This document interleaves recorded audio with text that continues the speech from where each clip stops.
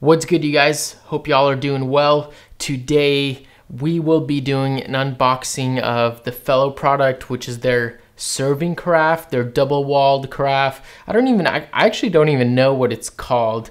I was just actually looking for a carafe because over the past 3 weeks I've gone through like 3 of these, like just cracked. It's pretty horrible. There it is. I must say though, it's a little pricey. It's on the pricier end, but then again, I actually have not used a Fellow product that has not lived up to the price point that it's sold at. It's usually a pretty good exchange. So without further ado, let's go ahead and crack open this box.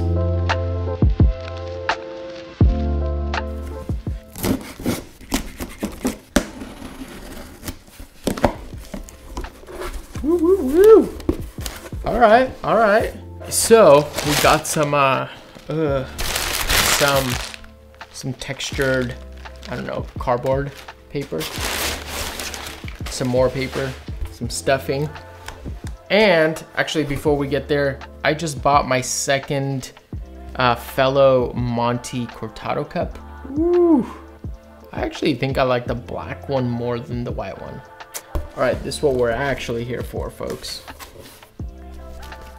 Extremely well taped box. I must say, I'm giving Fellow like a strong, like a hard 15, maybe out of like 10. Like, look at this, just like an absurd amount of tape everywhere. I hate whatever keeps, whatever keeps the double-walled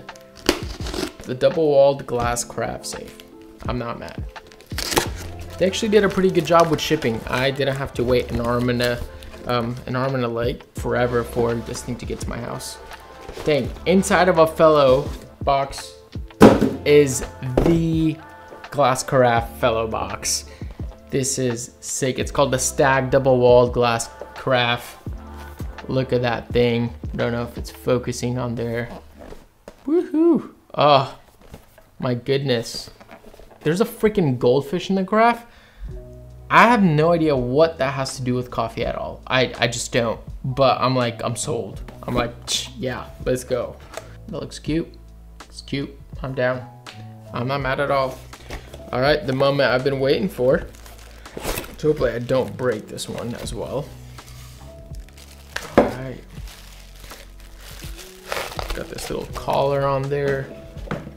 I love it. You guys are keeping my Fellow product safe before it even gets to me. I really appreciate that. I'm down.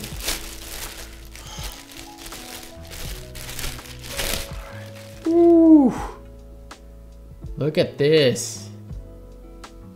This double-walled, nice cute little rubber sealing on there. Not sure if I like this texture. I kind of like I wish they put like the classic, the Fellow Stagg, the kettle top, which is like a hard plastic one, but I guess this will do. I'm not mad.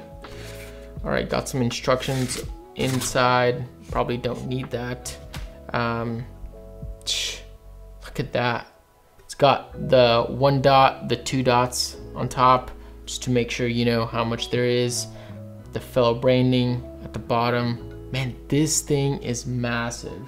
Literally in the photos, like I'm like, is it really that big that it takes like a whole hand to pour? Like this is like a good, this feels like a vase, like a flower vase. Like, I think that's probably the most shocking thing. Other than that, like classic, beautiful Fellow aesthetic. The top is a little bigger than I was expecting. I was actually very afraid that the AeroPress that I make occasionally wouldn't fit on top. It kind of looked smaller in photos, but actually it's a good size up on the top. So that also being said, I think we should make some coffee, make a cup of joe. So let's go ahead and do that. I'm pretty amped, and what better way to dial in, to break this in, than brewing the last very bit of some brandy wine, La Palma Geisha Natural. Like, please go ahead and name me a better coffee to dial this in with. I'm listening. Woo! Man, whew, this is actually so, like, the aromas are just absolutely nuts on this coffee, so I'm super excited. Look at that, steamy. Brewing my AeroPress at about 203 degrees Fahrenheit. Can barely see over this brewer, but we're gonna make this happen. It's actually the last bit of this Gason.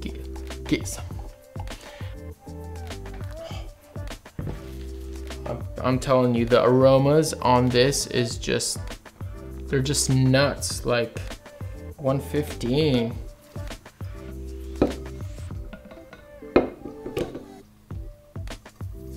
All right.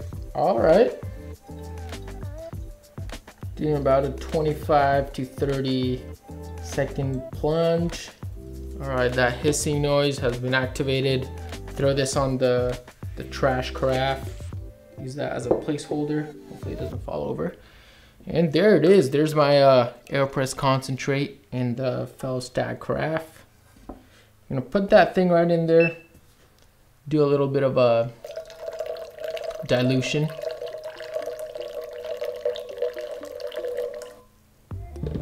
That was some tasty ASMR.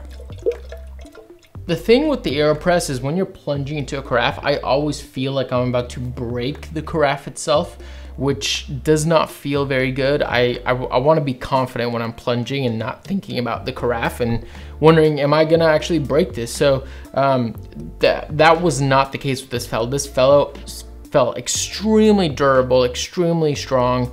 I'm actually very pleased with it. It's a little big. Like I said, it's much more bigger and bulkier than I thought it was, but you know, it works. Can you drink out of this? Straight out of the vessel, let's see. Yep, it's drinkable. It's got a nice lip at the end that makes it really soft on your lips. Okay. That pouring experience was pretty good. I was expecting a little bit more feel, texture in my hands. I don't even know how to explain it, but it was nice, soft, easy to pour. I like it, can't complain. I do not regret purchasing this, so if you can spend a little extra, go ahead. I would recommend it, I would suggest it. I'll probably throw a link in the bottom in the description to Fellow's page with this product. Yeah, do you have any questions? Are you wondering something? Are you wondering how this feels, or any questions that you can think of? Maybe you're wondering how many coffee beans you can fit in here. I don't know, you know, but that's what the comment section below is for you to ask me some questions, and I'm gonna try to get back to you as soon as possible. Otherwise, folks, go grab your brewer, go grab your vessel, and go make yourself a tasty cup of coffee. We'll see you guys in the next one.